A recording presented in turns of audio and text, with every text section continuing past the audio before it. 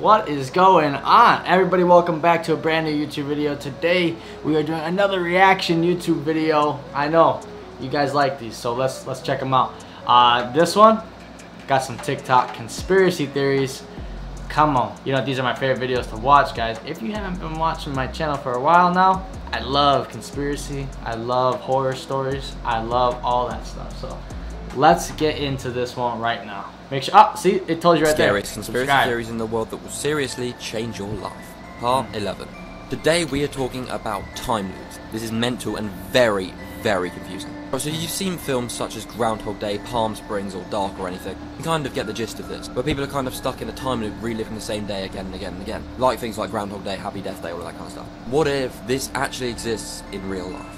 The theory is maybe there are some kind of wormholey weird places on Earth that connect interdimensionally with parallel universe. I told you it was confusing, didn't I? Now if you don't know, parallel universe is a universe the same as ours where things play out differently. But maybe there are actual things like this out there. So kind of think of it as if like a black hole but on Earth. And maybe when you enter this, it kind of freezes time so you're just stuck on your own. Almost like in your own bubble, just going through the same day again and again and again. I mean, it's mental and yeah, see, but going through your same day over and over again, but like I know I do different things every single day. And so does every other person. I've heard of this theory before. I don't know. I'm a little bit in the middle about it. What do you guys think? I'm a little in the middle. It kind of could be possible, but it's still mental. The childhood conspiracy theory iceberg. This picture represents conspiracy theories that will change your childhood forever. As always, make sure to join the Discord for the full list. This is tier 1. Mrs. Puff is a psychopath. We've all seen SpongeBob, and we've all... Damn, Mrs. Puff's got it like that, huh? Seen Mrs. Puff. Oh my god. On the episode titled No Free Rides in Season 2, Mrs. Puff says this. What have I done? Everyone will know that I let him slide through school. I'll have to move to a new city, start a new boarding school with a new name. No. No, see, she's not a psychopath. I understand exactly how it is. I don't want to move to a new city, start a brand new business. That shit sucks. This is hinting that Mrs. Puff has... She's normal, not psychopathic. And I promise this gets worse. In Season 12, Episode 21, SpongeBob is helping her organize some of her junk, and he comes across a newspaper that says, deranged boat teacher makes getaway. So the real question remains, who is Mrs. Puff? Make sure to like and follow for tomorrow's video. I'm going to show you possibly the biggest lie in history, at least if a lie could be measured by money. And that is because it is a lie two specific companies would love you to believe. Unfortunately, many say there may be nothing we can do to fix this lie. And the lie is that there is a world's richest person. Currently, this richest person is Elon Musk. We all know Elon Musk is not the richest. I mean, come on. You got the royal family.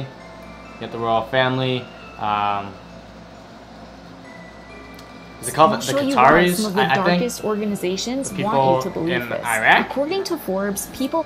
All the oil people. They're the richest people. Trust me. Like Elon and Jeff Bezos are the world's richest people, but they can only list people whose assets are visible or public knowledge. Try as you might, there are people and organizations with assets so secret it is impossible to calculate their wealth. And since wealth is unfortunately power, this is a problem. For example, there is no way to know the worth of Vladimir Putin or the Saudi family. People can give estimates like saying they're worth $1.4 trillion, but this is nothing more than a guess. Sure. Knowing that assets can be hidden leads us to these two organizations, BlackRock and Vanguard. Oh and man, I know this. Many people say these companies run the world. And the strange part is that both of these companies are the biggest investor of the other. For many, this is a massive warning sign, especially since they own a huge stake in all the major news networks. This includes Fox and CNN. And on a side note, they would seem to profit from the rhetoric that keeps us divided, along with having major sway in what the networks...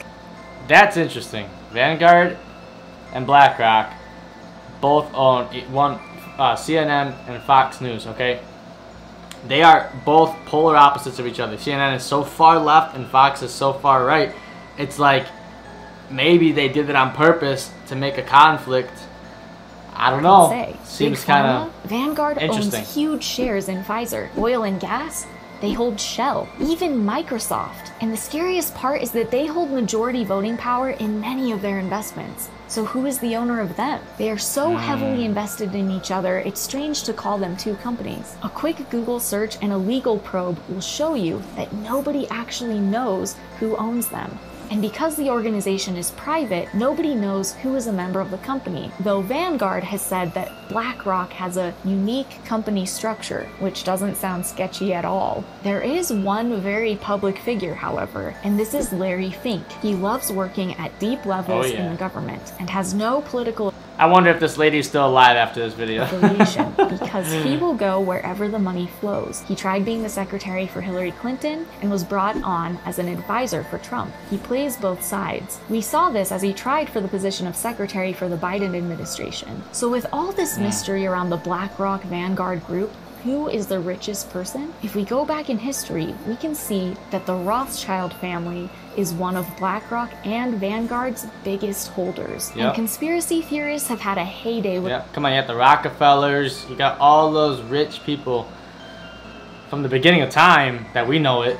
the stories of They're this the family ones. over decades. Other They run this whole country. They run the whole world. Watch. Even the royal family It's gonna of come out England. true. So though we may know the families tied to these organizations, we may never know who runs them. And these shady individuals clearly have a reason they want to keep it that way. Welcome to the Gleek.com channel as we reveal more about the world of money and crypto. Yeah, I don't want to talk too much about BlackRock because I like my life. I don't want to wind up dead. Here's So, a true story from next. Antarctica that has me asking a lot of questions. A naval flight engineer tells the story of his experience in McMurdo Station, Antarctica, around 1990.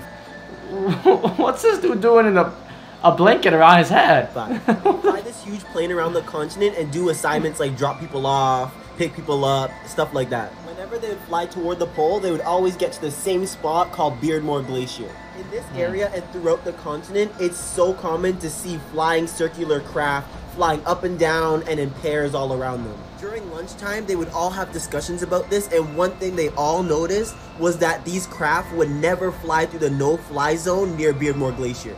They thought there was some sort of barrier or territorial agreement that they couldn't go there. One day there was a medical accident on the other side of the continent, and this crew realized that it would take them 6 hours to get to this man. The captain knew that flying through this no-fly zone would actually be faster than going around, so he asked why they couldn't fly through the zone. And the answer they got was that it was an air monitoring station. They concluded that they're high enough and that they wouldn't contaminate the air, so they decided to fly through this no-fly zone. So they're flying and they're all looking down.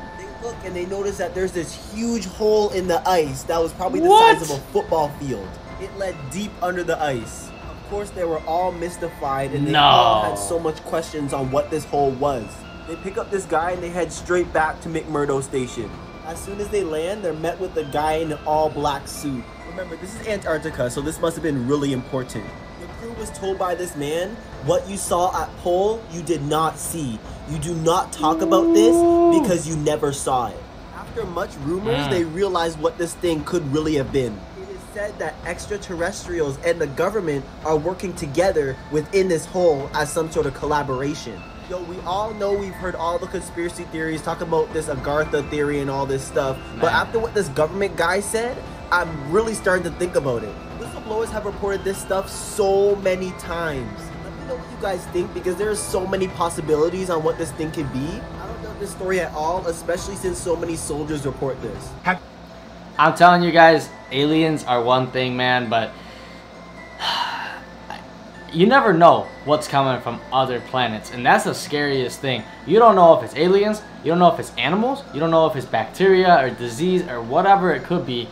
And I bet you that stuff is all around us and we don't even know it. And I bet you that the government does know about it, the military knows about it, at least the higher ups in the militaries, right? Because the little fish, the ones who are really out in the battlefield, they don't know anything about it. They might hear and oversee things, or overhear and see things, but they are told not to comment. They're told not to talk because that's the way that we live. That's the world we live in nowadays. We just have to shut up. If it doesn't help their narrative, then we don't get to talk about it. So, You ever heard of the lottery conspiracy crazy. theory? You know when you go inside of a gas station and you find lottery tickets and people buy them and they scratch them off in hopes of winning millions of dollars? What if I told first of all, I love lottery scratch-off tickets. Man, I get them like for Christmas, my parents would get me lottery scratch-off tickets, just a couple of dollars. It's always been like my favorite thing, man. Me and my brother both. Do about the conspiracy theory that says the government created the lottery in order to catch time travelers. I know it sounds crazy, but just bear with me, it's going to make a lot of sense. Okay, so people believe the government created the lottery in order to catch time travelers. The chance of winning the lottery right now is about 1 in 14 million. So statistically, you have a better chance of getting struck by lightning. Now let's take a look at one of the most I actually knew somebody that was struck by lightning, and it's no joke. popular lotteries called the Mega Millions. You have a 1 in 300 million chance of winning this lottery.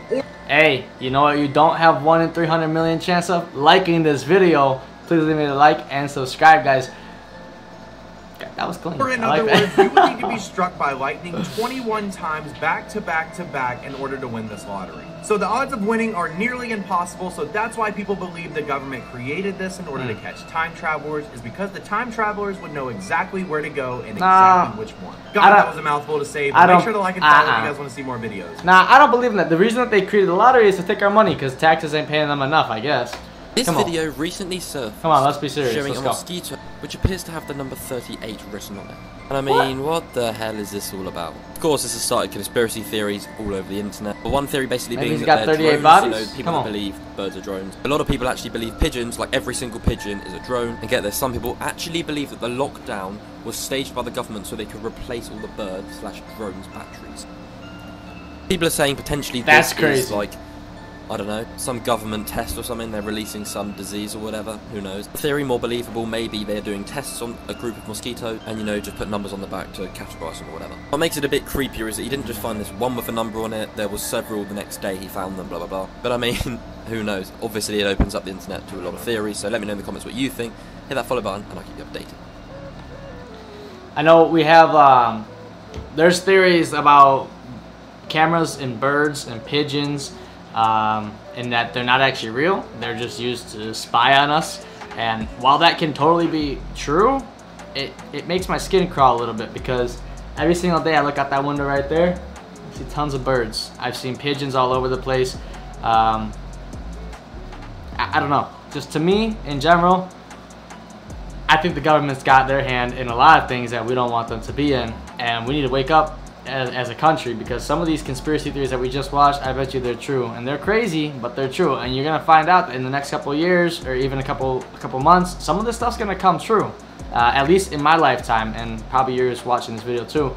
You're gonna see some of this stuff come out to be true. Now, I want to say thank you for watching the video, guys. Leave a like and subscribe. Leave a comment down below if you guys want to see a different type of video than this, and I will go ahead and make another reaction video. Check out my YouTube shorts, guys. Those are some pretty good videos, and I'll catch you guys on the next one. As always, I'm gonna love you and leave you with a nice adios.